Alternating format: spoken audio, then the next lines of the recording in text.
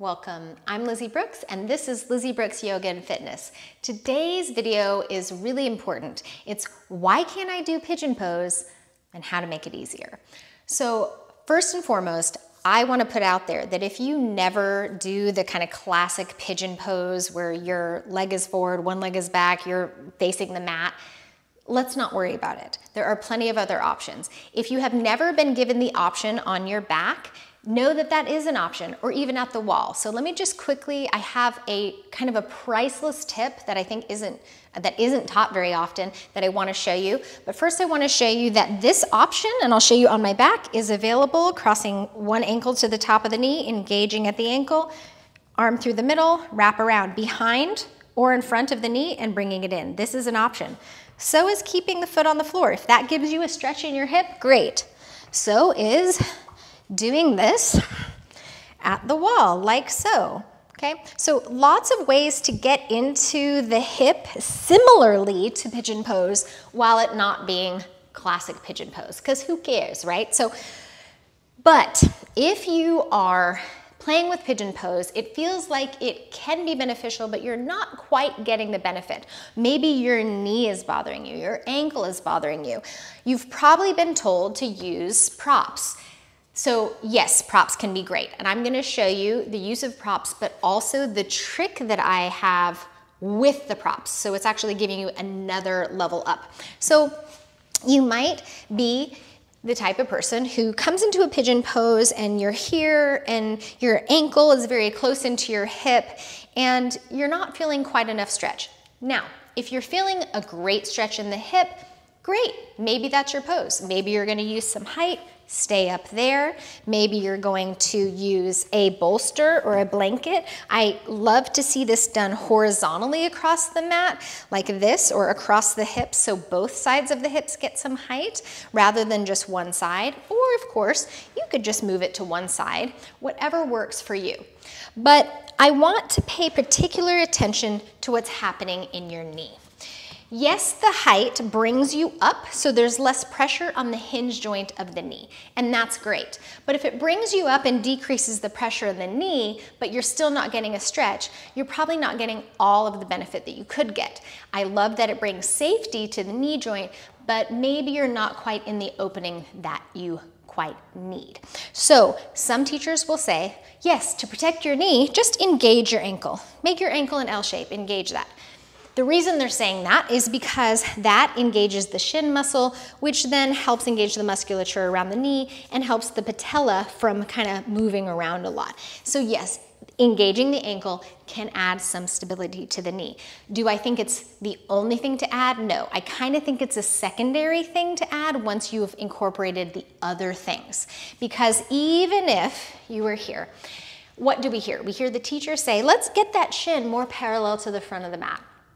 That's a tricky instruction, because what most people do is they take their hinge joint, not their ball and socket hip joint, their hinge joint of their knee, and they lift up their ankle and they move it forward, and they can torque the knee and actually really harm the knee. Now, I would say do not ever do that movement, ever, ever, ever.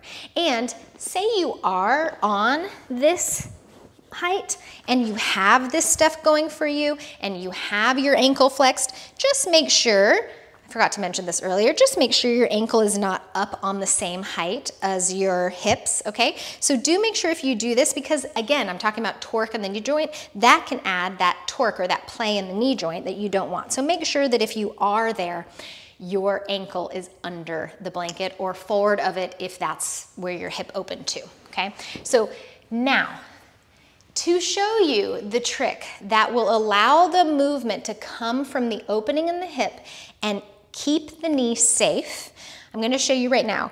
It might be easier to do it not on a sticky mat, more on a slidey surface, so you can try it on a slidey surface as well.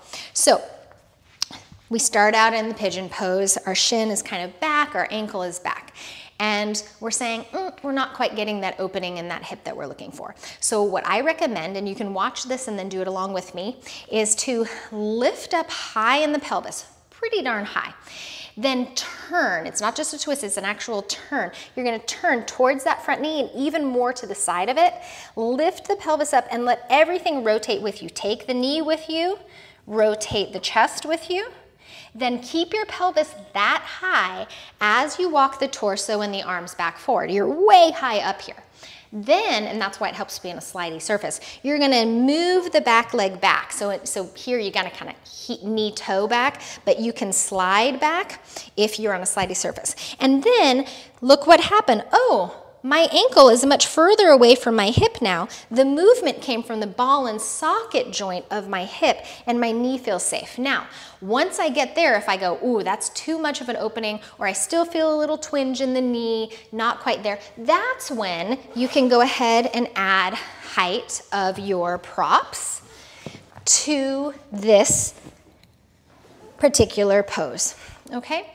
So I'm gonna show you one more time on the other side without the sticky mat so you can see the difference of when you can slide a little bit more easily.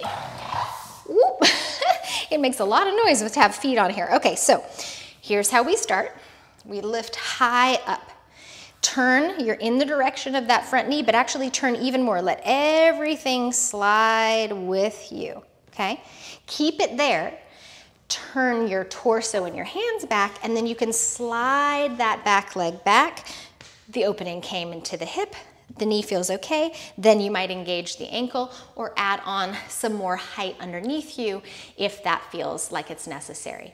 So I hope that that helped, and there are little tricks like this for so many of the postures. So please never ever listen to an instructor over your own intuition. Never go, well, they told me to do that and it caused pain in my body, but they know what they're doing, so I should just do it anyway. No. You are the one that has to advocate for yourself. You're the one dealing with that pain. They're not. They can walk away from it. You cannot. So speak up, ask questions, recognize that teachers are human and they might not have all the answers for you. Trust your intuition and maybe choose a different posture if that one's not working and you're not getting the correct information in the moment. I hope you found this enjoyable again, and if you have any questions, leave them in the comments. If you got any value to this video, please consider hitting like and coming back to join me for, I don't know, maybe a full practice. Thanks so much. Namaste.